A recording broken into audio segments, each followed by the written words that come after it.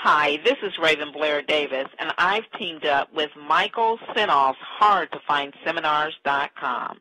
Les, as I share with you, careers about helping people wake up and realize that they have to take charge of their life. They can't wait until they get that pink slip or until that job makes them so sick they can't go in.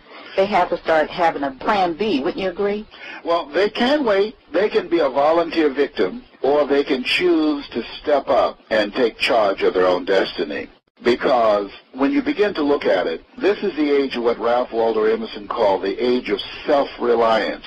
All of us know that there's no such thing as job security. And that the 40-40 plan is going where you can work for 40 years, 40 hours a week, doing the same thing and expect to retire on 40%, which wasn't enough in the first place. Okay. So what I'd like to share with people, 3 very important steps that will, 1, help them to make the decision if they have not, or 2, take their business to the next level if they've already made the decision.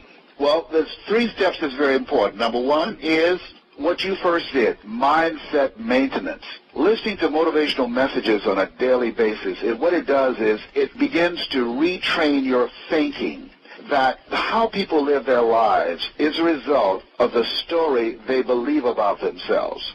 Now remember this, how they live their lives is a result of the story they believe about themselves. And so when you begin to listen to motivational messages on a regular basis, what it does, it overpowers the story in your mind and stretch your mind, challenges your thinking, and eventually it goes from your mind to your heart to your spirit, and you start acting on what you hear. Faith comes by hearing and hearing and hearing. And so the reason that most people don't operate from their faith as opposed to their fears is because they don't feed their minds enough with things that can strengthen their faith and then cause their fears to starve to death. Taking the time to invest in your mind is so very, very important. Having a schedule that you put yourself on.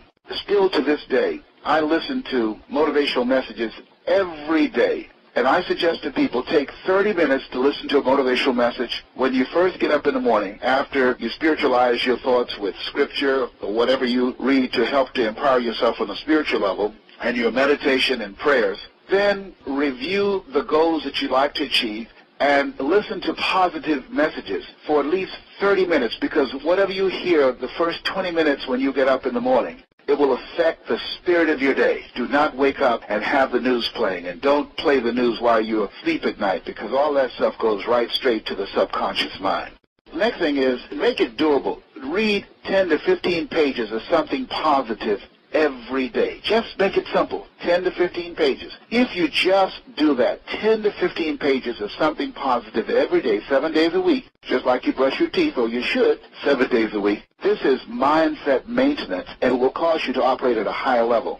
Now, when I first heard this, I said, yeah, right. Hearing somebody say that all of us are just 6 inches from success. Well, that was challenging to me because I was labeled educable mentally retarded when I was in the 5th grade, as you know, and put back from the 5th grade to the 4th grade, and failed again when I was in the 8th grade. I have no college training, but I remember hearing a speech once that they did a study to find top achievers around the world, and they wanted to know what was the common denominator among them that enabled them to reach their goals. And here's what they discovered, that 85% of them reached their goals because of their attitude, 15% because of their aptitude. Now, that excited me. So I spent time working on my mindset, on my attitude. Oliver Wendell Holmes says that once a man's mind or woman has been expanded with an idea, concept, or experience, it can never be satisfied to going back to where it was. And when I heard the words that you don't get in life what you want, you get in life what you are. As a man thinking in his heart, so is he. I took that seriously, and I spent a lot of time and a lot of money on my mind. I suggested people start a personal development library. If anybody told me that that would lead me from earning $10 an hour to earning now, when I speak domestically, $25,000 an hour, or $55,000 internationally, and I don't say this to impress people, but to impress upon you, judge a tree by the fruit it bears.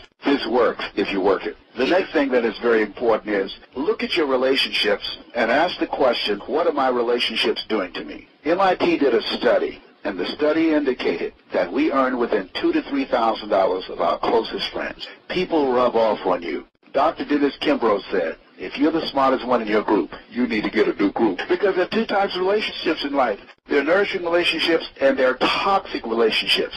Nourishing relationships, they empower you. They bring the best out of you. They challenge you. They hold you accountable. They stretch you. I have a mentor, Mike Williams. He's been a major force in my life. So you can't see the picture when you're in the frame. And so you have to have people around you that are smarter than you, that will tell you what you need to hear, not what you want to hear. So your relationships are very important. You want to upgrade your relationships and make sure these are people that challenge you and help you to grow mentally, emotionally, and spiritually.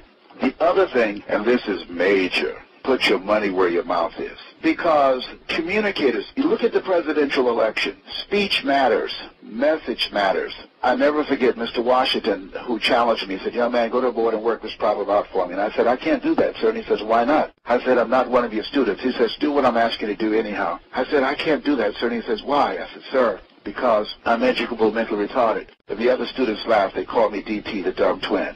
And he said, don't ever say that again. He said, someone's opinion of you does not have to become your reality. And he told me the value. He said, Mr. Brown, develop your mind and develop your communication skills, because once you open your mouth, you tell the world who you are. He was absolutely right. If you are an entrepreneur, people hear you. I see people pass out their business cards, and they spend a lot of money on business cards and stationery, and no money on developing their communication skills. You pass out a business card, or you have impressive stationery or very expensive brochure, all of that sets up the process of communication. People don't do business with you because of your brochure or business card. They do it because of how you communicate. Is there a connection? Can I trust this person? Are they credible? Can I believe in them? Your ability to communicate helps you to develop relationships and empower you to negotiate. It is very important in the negotiation process. And most people, they neglect that, which blows my mind. I've earned over $55 million because I took that seriously. It's really major. Hi, it's Michael Sinoff with HardToFindSeminars.com.